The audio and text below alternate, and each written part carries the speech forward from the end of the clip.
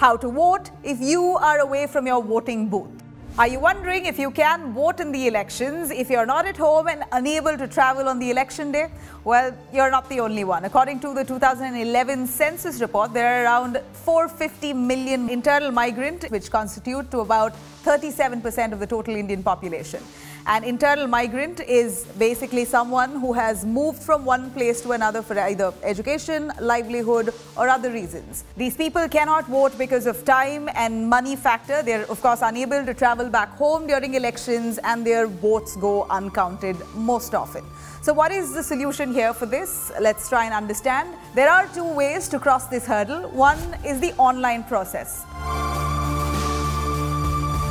For this, firstly, get your name enrolled in the constituency that you've moved to, then file the application in prescribed form number 6. Now, form 6 is basically an application for including your name in the electoral list. You can get this form from the website of the Chief Electoral Officer of your concerned state or from the website of the Election Commission of India.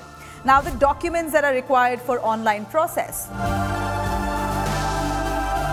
For the online process, you will need a passport-size colored photograph and photocopies of documentary proof of age and address proof.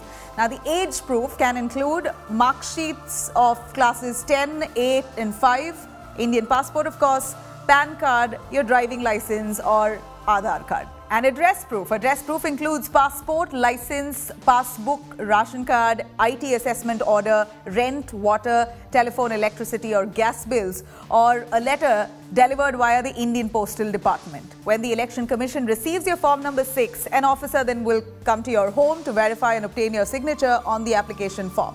Now comes the offline process.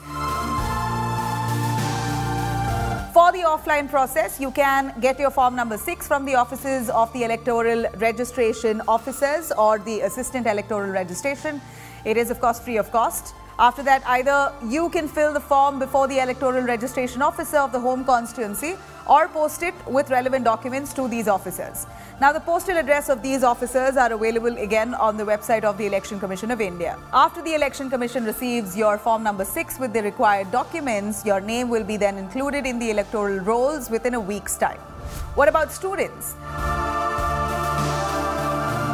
Well, if you are a student and want to be enrolled as a voter at the place of your college or university, then you will have to include a bona fide certificate by the head of the institution with your other supporting documents.